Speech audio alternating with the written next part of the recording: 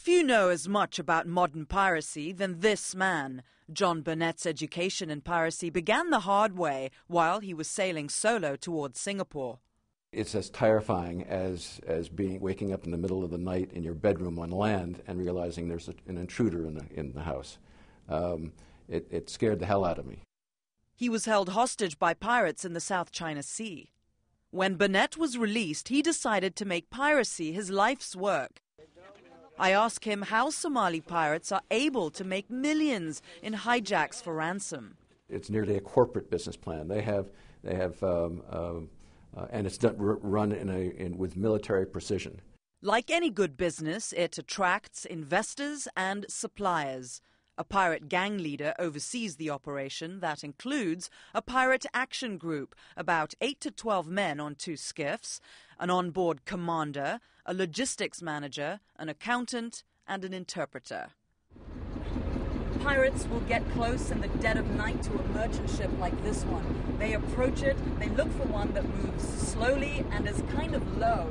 They throw a rope with a hook or a ladder and climb up onto it.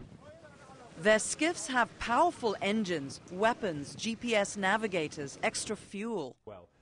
Tim Hart is a Somali piracy expert who tells me pirates are expanding their range, that they're attacking deeper in the Indian Ocean using motherships which can support the smaller skiffs. Motherships are mostly low-tech, like this one, or high-end. Pirates captured this ship and used it as a base. They'll take the ships back to the anchorages off the coast of Somalia, and they'll sit there and negotiate with the shipping companies to pay a multi-million-dollar ransom. While they're waiting, a whole new industry kicks in. You have to build the boats for the pirate skiffs. You have to feed the pirates. You have to feed the hostages. You set up restaurants.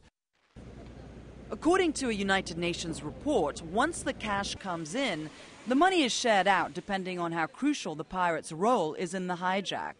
Suppliers are paid back, and militiamen get about $15,000 each. Investors or financiers get 30%, local elders get 5 to 10%, and the rest is divided among the remaining pirates. Somali pirates keep their money in cash or use it to make legitimate investments in neighboring Kenya, in places like Eastleigh or Mombasa.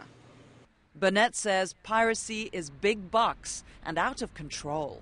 There are many men and women who are being held hostage, and no one deals with it. No one cares about it.